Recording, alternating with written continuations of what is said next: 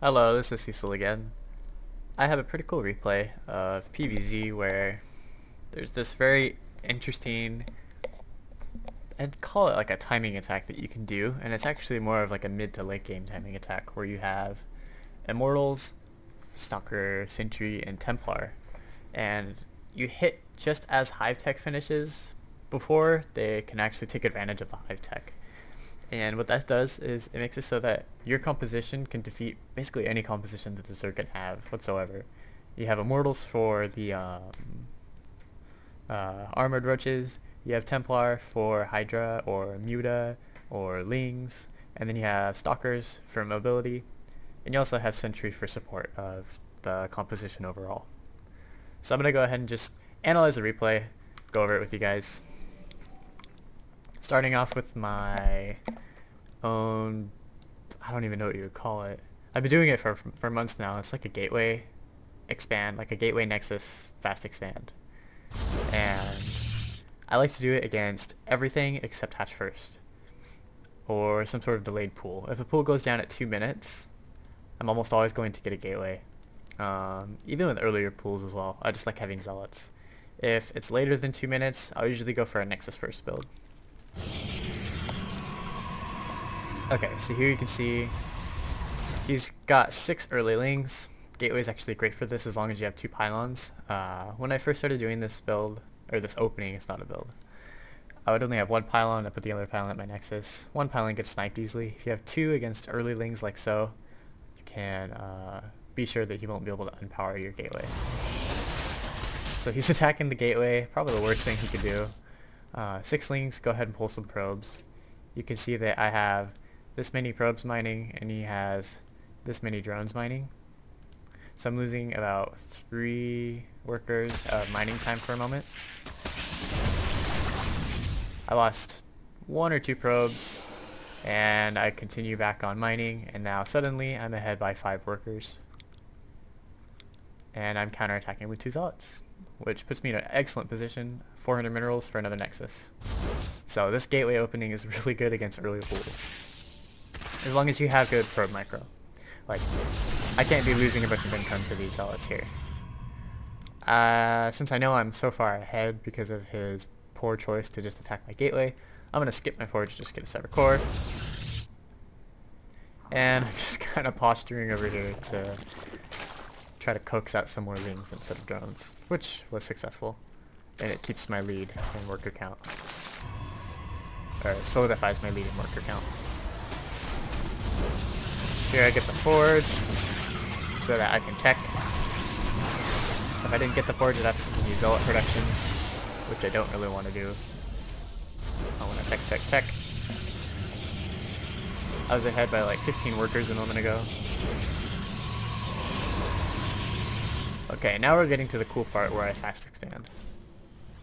On maps with an easily defendable third, this third is not very defendable. However, this third is very defendable. You can put gateways here and then like infinitely force field your ramp. Take your third safely from unlimited amounts of roaches, which is exactly what I'm going to do here. Not the fastest of thirds, but it's relatively quick. Teching pretty hard back here. I'm going for blink, +2 attack. +2 weapons makes blink stalkers kill roaches really quickly. Build your gateway count as you take your third. Just all that general good stuff. Almost to the very interesting part of the replay. Of course, having good observer usage, very important. If you're going to be doing a fast third build, you need to know what your opponent's doing and where their army is.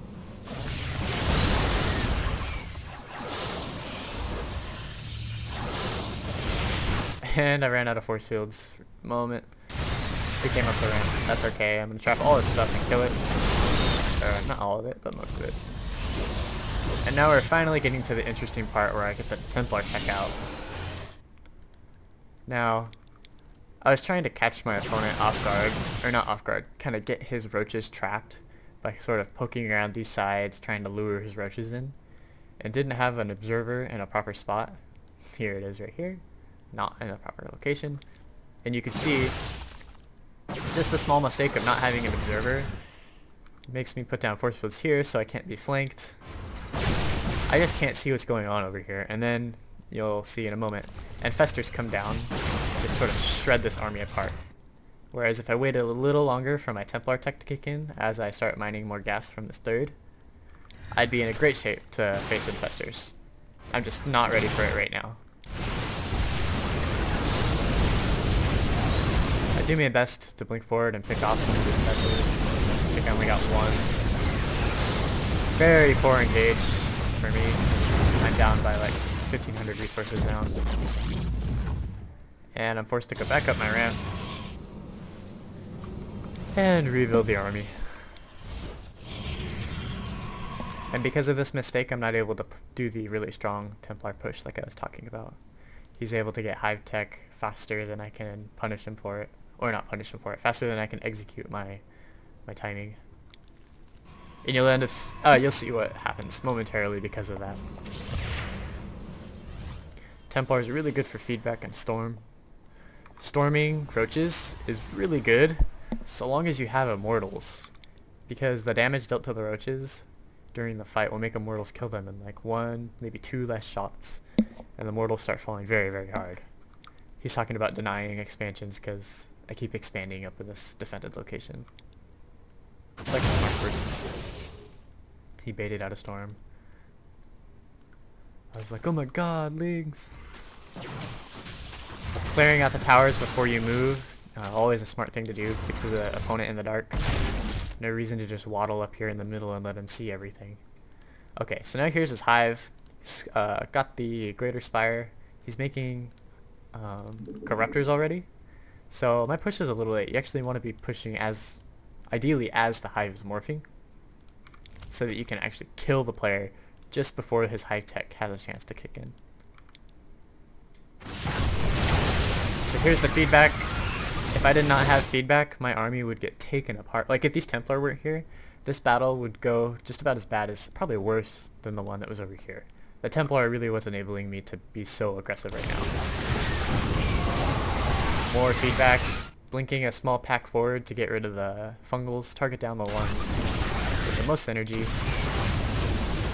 He was only able to get down 2 fungals as opposed to like 7 that he had.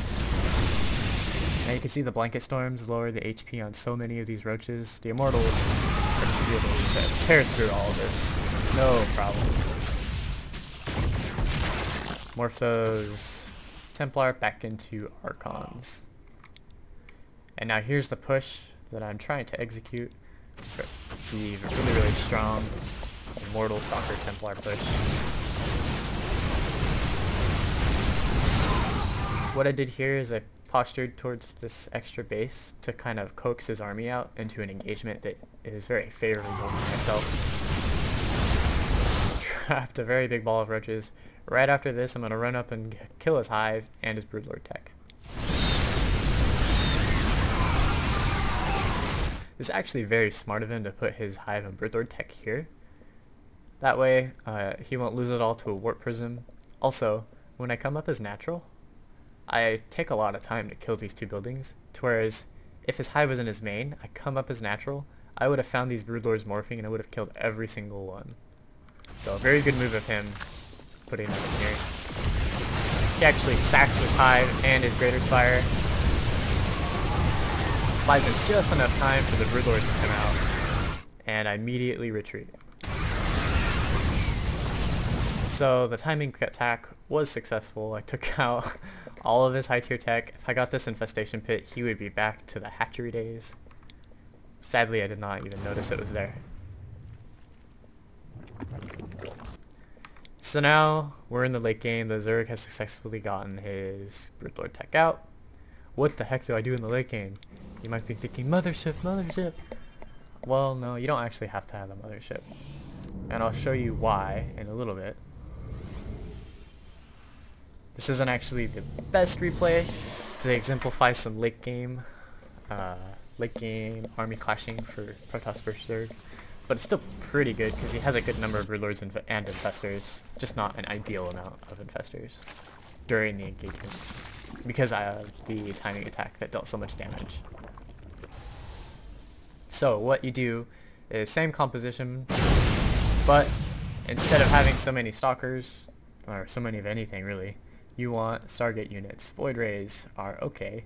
I like carriers because they are baller. Try to get the air attack if you can. Yeah, I've got +1 air attack. I have fleet beacons, so I should be researching the next one.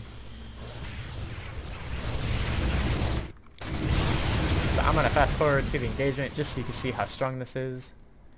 Carriers are able to siege broodlords, infestors. They kill corruptors pretty quickly as long as you have upgraded attack.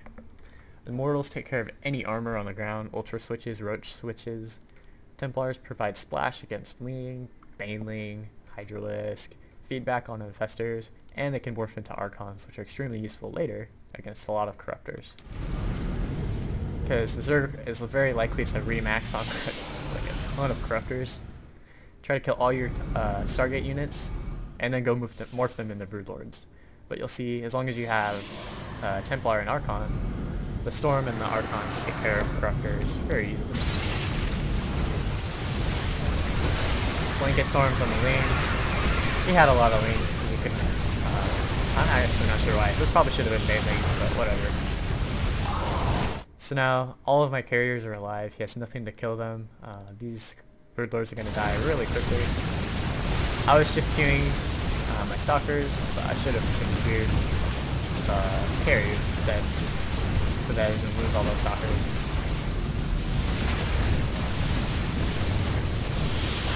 Hallucination in the late game, why not? Now you can see I have this absolutely unbeatable army marching its way across the map. Remax on corruptors. One Archon comes over and starts hitting the corruptors. Archons deal a ton of damage to corruptors. Like, look at him wail on it. 21 kill, 24 kill. And then I warp in a bunch of Templar here in a moment. Yeah, Templar. I still have half my carriers. And now here's where the Archons really shine against a bunch of corruptors. Okay, how many is there? There's 12 here? That's a lot of corruptors. That would take out my Stargate tech very easily. Pretty much have the game won anyways, but this last battle will just show you how good the splash is if you can engage well. Protect your carriers from the enemy corruptors. He's up to 15 now. What I did was I moved my main army over to this base, again to lure his army down the ramp so I could have a better engage. Had to sack some stalkers to do so. That's okay, stalkers are my least cost efficient units, or population efficient units right now. So here, I grabbed all my Archons and just right clicking on the corruptors. And I think I actually storm them as well. We'll see. See how fast these things fall. Yes, he did kill a couple carriers, but he lost an insane amount of resources and corruptors to do so. Lol, Protoss. So there you have it. A very strong 3-base Immortal, Blinkstalker, Templar push.